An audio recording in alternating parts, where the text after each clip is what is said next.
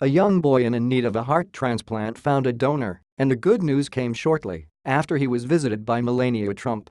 On Wednesday, the First Lady stopped by the Bambino Gesù Children and Aposes Hospital in Rome to visit with about 600 young patients, the Washington Times reports. One child she met had been waiting to receive a new heart, and his wish came true a few hours after her visit. And quote, upon landing in Belgium, I learned a young boy and his family who had been waiting for a heart transplant was informed that the hospital has found a donor and quote, Trump and Aposes statement read, according to CNN.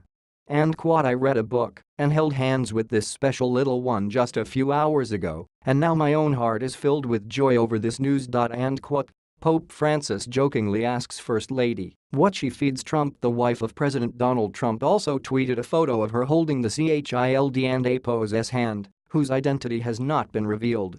And quote, a little boy who I visited today and had been waiting for a heart transplant will be receiving one and quote, she posted. And quote, number blessings, number faith. And quote, during her visit Trump took selfies with the kids, chatted with them in Italian, and spent some time coloring with the children.